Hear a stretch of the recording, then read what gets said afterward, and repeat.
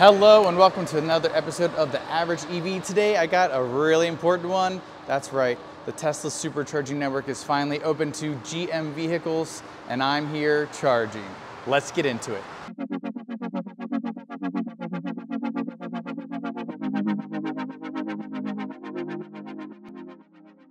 So earlier today, it was announced that GM vehicles can now access the Tesla Supercharger network. I was at work, so I wasn't able to do a really quick video. This is the first chance I had to get out and charge. But what I'm gonna do is I'm gonna take you all through the process. I'm already charging now, so you know it worked, but kind of go over a couple things. So first, what I'm gonna do is I'm just gonna charge and activate using the GM myChevy app, like they tell you to. And then I'm going to activate it using the Tesla app, and we're gonna kind of compare the experiences, and then I'm gonna give you my recommendation as to which I think you should go with. All right, everybody, I'm gonna do the first charge. So I'm gonna go ahead, plug it in, and then I'll have to get off the phone so I can activate it with the app, and then I will catch up with you all. All right, first things first, we're gonna plug in the adapter. Now, GM actually tells you to plug it into the adapter first, then the car, but I'm gonna do the opposite direction. I'm plugged in. Now I'm gonna activate on the app.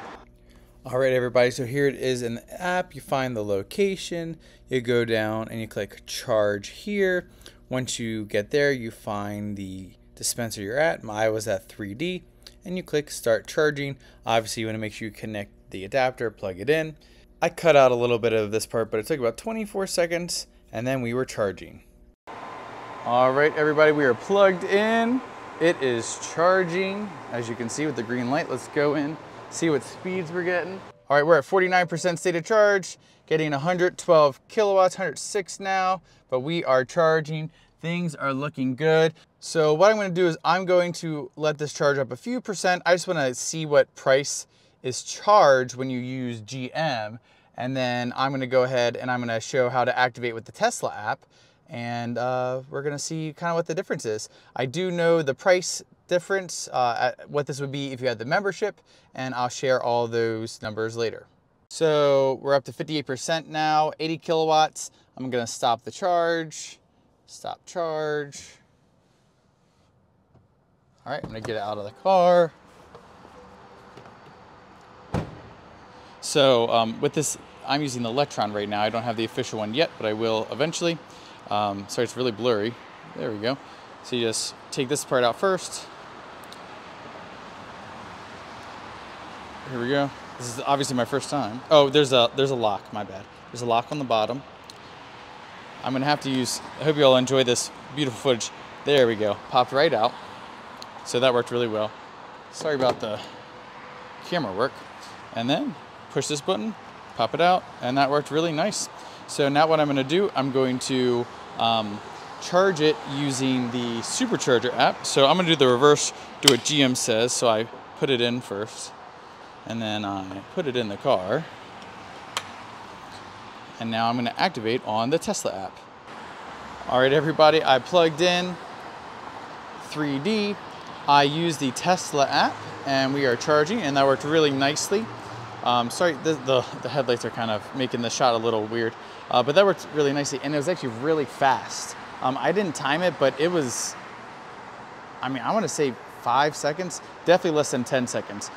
So one day I'll actually time it and get a nice time on how long it took, but that was impressive. As of right now, it might be the better bet to use the Tesla app.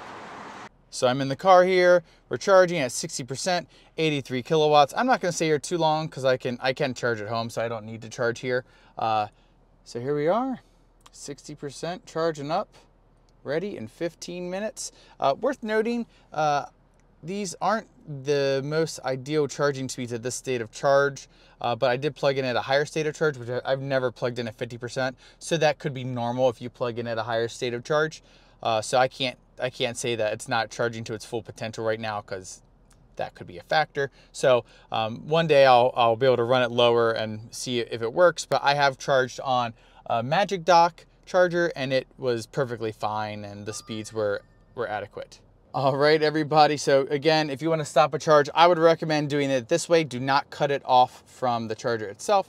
I'll press stop charge and then it'll stop the charge, and then you can go out and unplug everything. All right, everybody, so I went ahead and did both those methods. So then afterwards, I wasn't able to record because I only had one camera with me, but I went and timed how long it took from activation on the Tesla app to car starting to charge, and it was about 6 seconds, 6 or 7 seconds, which is super fast. So this is definitely a much better experience, in my opinion, when you're using the Tesla app to activate the charging. All right, everybody, so I want to talk about, should you use the myChevy app or the myGM app, depending upon which vehicle you have, or should you use the Tesla app to activate? And in my opinion, after my experience I had today, I feel like you should use the Tesla app to activate. This is why. First off, from pressing start charge to the vehicle actually charging was about 6 or 7 seconds. The Chevy app took much longer. I didn't time it because it was longer. The Tesla one was much shorter, so that is a consideration because it's quick, efficient, and works really well comparatively. The GM app also, when I was using it, it was a little bit slow. I actually had to restart the app completely because I had some issues, and then I was able to get in. Next, the reason why I think you should use the Tesla charging app.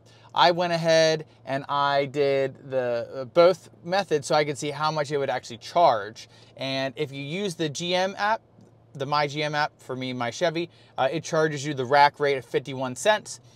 If you use the Tesla app, you can pay for the membership and you can get a discounted rate. And at this particular charger, the discounted rate goes from the discounted rate is from 51 cents, it goes down to 39 cents. So that's a pretty big difference. It's a 12-cent difference. So if you want to save money, that's a big deal. So it's about 25-ish% cheaper. So I would highly recommend use the Tesla app. Don't use the myGM app. I don't think that is the route to go, in my personal opinion. That's that. Now, one thing I wanted to say regarding this whole experience is I really think it's a big miss for GM that they did not make it a plug-in charge experience. Again, I was having some phone issues. If I didn't have phone service, I wouldn't be able to activate the charge. So if I'm in the middle of nowhere and I don't have good enough phone service, then I am sorry, out of luck, and I'm not going to be able to charge. So GM, if you're watching this, probably not, but if you're watching this, please make plug-in charge a priority, because it's going to be a major issue for your customers eventually if there isn't good enough service. Now, hopefully all of them have good service. Maybe that's how they pick the locations. I really don't know, but yeah, I see that as being a potential issue, especially since we're going to take the Equinox all the way to LA next summer. So hopefully that doesn't happen to us. All right, everybody. So I was able to do this video. I already had the Lectron adapter. This is not the most favorite adapter that people have been using. Probably the one people like the most is the A to Z adapter. Sorry about the blurry video. There it is. As the A to Z adapter, I don't have that and can't test that quite yet. But obviously Tesla is also going to have their adapter that will be provided by GM. So basically, if you want to get that adapter, you have to go through the whole process. So you go into the GM app, whichever, I'm sure it's pretty similar for all. I'm showing the myChevy app. You go in there, you go to public charging, you'll see Tesla Supercharging's now there. Once you get there, you're going to activate it. Once you go through that process to activate it and you pick a payment method, then it'll kind of have a link where you can click and you can order the charger. You click that, you follow through, and you can order the charger, and that is the one that is provided by Tesla. It's $225, which is a lot. And just in comparison, the A to Z adapter, which seems to be a little bit better as far as functionality, because you can basically unplug it with one hand. That one's like $197 right now, so it's cheaper to get the third-party adapter. But it's always nice to go through and get the appropriate one, especially until we hear anything about whether you can use third-party adapters or not. Also worth noting, when you get your Equinox or your other GM product, you get the points. So I actually used my Chevy points, and I paid for half of the adapter with those, so it only ended up being about $125. So that's not terrible, and I feel like that was a good use of my points. All right, so I want to just do a couple quick considerations when you're using a Tesla Supercharger. So first, obviously, you want to try, if you can, and park to the right of the furthest right charger and use that if you can. If you can't, it is what it is. Like, it's your right to charge. You're a paying customer, so you charge. But if you can, try and help everybody in the community out by using that charger. Now, the next thing I noticed, at least for the Equinox, and this is probably true of all team vehicles that have the charge port in the front left, the Silverado has it on the rear right. But anyways, you have to get really close. So you can actually see I'm kind of past the charger. Not all chargers and charging locations are you able to do that. So I see that potentially being an issue at some locations, being able to get close enough to charge. This is a little elevated too, as you can see there. But here it's pretty okay, but I wish that I didn't have to get as close, but we'll see as I charge in the wild how things go, and if I'm gonna be able to charge every single charger without having to like drive up over the curb. So that is definitely a consideration you want to have. All right, everybody, so that is my experience here with the Equinox EV charging on the Tesla Supercharger network. It worked really, really well.